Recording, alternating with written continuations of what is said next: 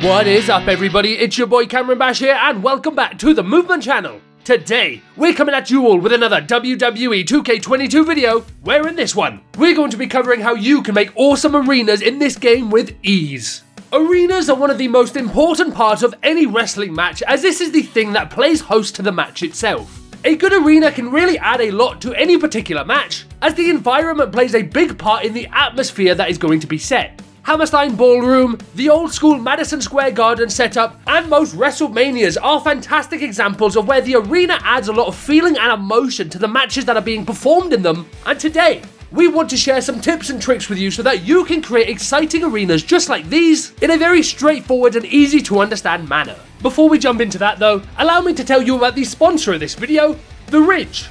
Unlike the big and bulky wallets that you're probably used to, the Ridge wallet has a sleek and compact design that'll fit anywhere you need it to. That combined with room for up to 12 cards and cash and RFID blocking technology that protects you from digital pickpockets makes it the perfect wallet for everyday life. We love how convenient it is to pull out the Ridge and easily access exactly what you need in a moment's notice. And with a large variety of styles and materials to choose from, including aluminum tiki, forged carbon fiber, and our personal favourite, forged ember, there's definitely going to be a wallet there to match your vibe. The Ridge also makes a perfect gift for family and friends, so whether you're wanting to pick one up for them or yourself, there's never been a better time than now, as for a limited time, you can use our code MOVEMENT or click the link at the top of the description for 15% off your order. But you'll need to act fast, as that offer only lasts until March 18th before our code reverts down to just 10% off. So again, head over to ridge.com/movement, use code MOVEMENT, and join the modern world with the best wallet that you can find.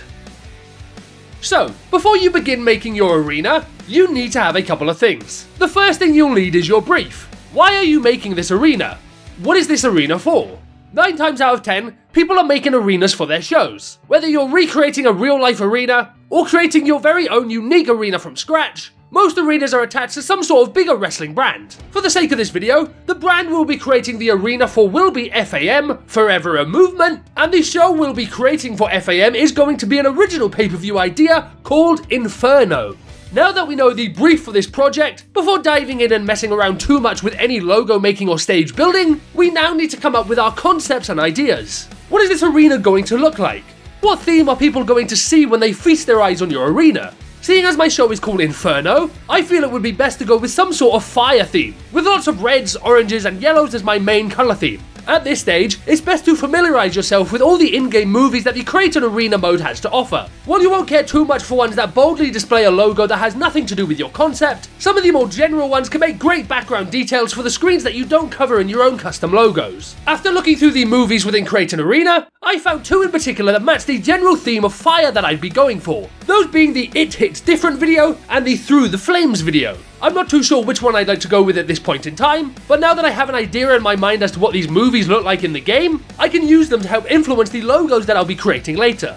Before we begin making the logos however, this is where I would recommend you start building the stage for your arena. You'll first need to select the venue that your arena is going to be located in. There are more options than ever before in WWE 2K22 for this, with a grand total of 10. So I'd recommend switching these up whenever you make a different arena, show or pay-per-view, so that each of your shows has a unique feeling to them. I'm going to go with one of the most original looking ones in the game, the Theatre, modelled after the Hammerstein Ballroom that we shouted out earlier. Now that your venue size has been selected, you can freely edit your stage without having to worry about certain parts disappearing, which is what could happen if you change your venue size after selecting the stage parts. To put your stage together, go to Stage, then Stage Construction. Here, the first thing I'd recommend doing is to delete all of the parts that are currently set on the arena, leaving you with a blank canvas. The only thing that won't be deleted at this stage is the stage and ramp, which is fine, because this is the first thing that you're going to want to select. To keep it nice and straightforward for you, the easiest way I found to build an arena in a way that doesn't overwhelm me is to first start with the stage and ramp, then do your Minitron as that's the first thing that'll be on top of your stage, follow that up with the main Titantron on top of your Minitron, then select the walls that you're going to use, as these will mostly sit in the background behind the main and Minitron that you've already selected, and finally, select your header, as you can then easily position this in line with how high or low the rest of the stage is. When it comes to stage props, this is the only thing that I would consider extra and something that you don't always need. If you're going to make a more traditional wrestling show, then most of the time, I don't use too many stage props. However, if the theme I had decided on was something more specific, such as a horror theme or a medieval theme, then I'd be a lot more inclined to use some of these stage props to help bring that idea to life in a much grander way. When selecting your trons, walls and header, try to visualize what entrances are going to look like on this stage. Entrances are the primary time in which your stage is going to be seen, so you need to have those in mind when designing it. For that reason, I really like to maximize the amount of screens and LED boards that are visible in my stages, as that means you're going to see more of the trons and lighting when it comes to each superstar's entrance, leading to a more dynamic feeling and atmosphere for your show, as we spoke about towards the beginning of this video. Take your time with this process, try a variety of different stage pieces to find different things that work for you and your theme, and when you are happy with your design, it's time to save that and start working on some logos. When it comes to the logos that you're going to use on your arena, you can really go as crazy as you like. But to keep it effective and simple for you guys, we're going to boil it down to just 5 logos, which if used correctly, can make the rest of your arena look world class. The 5 logos you're going to need are as follows. A 512 by 512 image of your brand's logo. This is mainly going to be used for your turnbuckle pads. A 1024 by 256 image of your show's logo.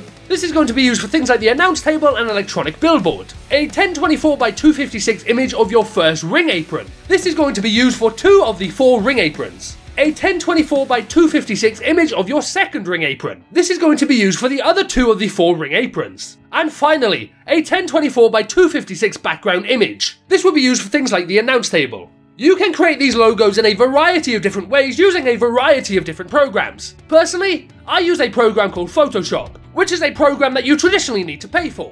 There are also free alternatives to this out there, such as a program called GIMP, which does a lot of the same things Photoshop does, just in a less streamlined way. Now, without making this a full-blown Photoshop tutorial, let me just share a few basic tips with you for creating these logos. When it comes to the brand's logo and your show's logo, you'll benefit from using a website called thefont.com. This website has thousands of different fonts that you can download and install onto your computer, and they are great for making any logos that involve text. As you can see here, by just downloading 2 different fonts from the website and adding various Photoshop effects to them, I've made 2 fairly effective logos in the space of about 10 minutes. I'd recommend spending more time on your logos to make sure they're as high quality as possible, but this just gives you an example of the type of thing you're able to whip up in a short amount of time.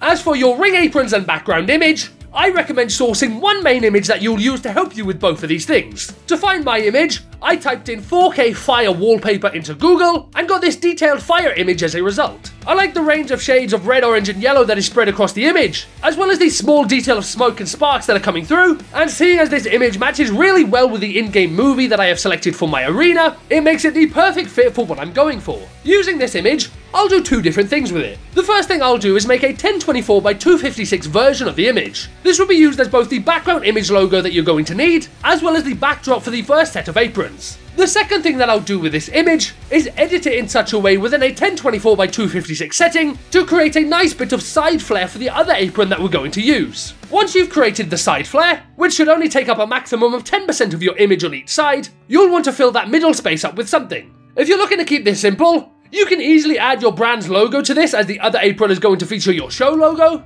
However, I like to use this space to advertise the platforms that are associated with the show. You can do this in whatever way you like, but I personally choose to put a maximum of 3 links in this space in nice big writing so it's easy for a viewer to see at a moment's glance. As for your other apron, to make this one, I simply take the 1024 by 256 background image that we made previously and put the main show logo in the middle of it. Again, there's way more you can do here to make the apron look even better, but for the sake of keeping it simple and effective once again, this is a great place to start. Once you've got all 5 of these logos created, upload them to the image uploader, download them onto your game, and head back into Create an Arena. I like to start with the ring here, as that's the part that takes up the most time to complete. You'll want to begin by placing your apron logos onto the corresponding locations. The apron that has the links on it should face the ramp and the announce table, and the apron with the logo should face the hard cam and the crowd. Apply the logo so that there is a small gap above the logo to create a border between the apron design and the ring mat. Do this for both sides of the ring apron. If you're using an LED board, which we are in this case, apply the main apron logo to this as well. Unfortunately, 2K22 removed the ability to place logos on top of in-game videos, so we won't be able to benefit from that anymore. Once these have been added, adjust the colours of the surrounding arena pieces so they match your theme. In this instance, I wanted to make these steel stairs a more charcoal type of colour, as well as make the ring ropes follow a fire theme.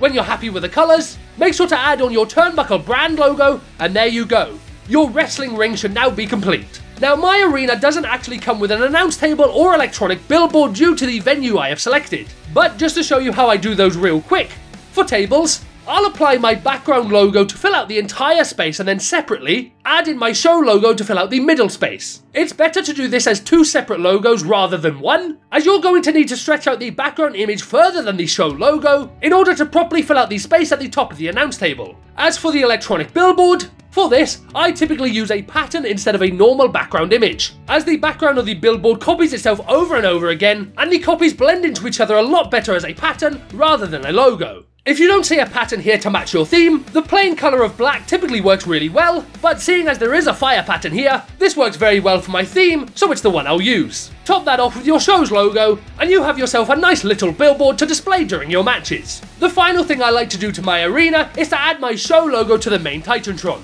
Again, in previous games, you could put your logo on top of an in-game video here, which would have been ideal. However, since we don't have the ability to do that, we'll just use our background image once again, with the show logo on top of it, to display on the Titantron. And with that, our arena is complete, as well as this tutorial on how to make an awesome arena with ease. We sincerely hope that you guys enjoyed this video and it helped you out in some sort of way. If you guys would be interested in seeing a more advanced tutorial that explains how you take an awesome arena to a stupendous arena, be sure to let us know in the comment section down below. And while you're down there, don't forget to drop a like on the video and subscribe for more WWE 2K22 content. Thanks very much for watching, and we'll see you soon for another one.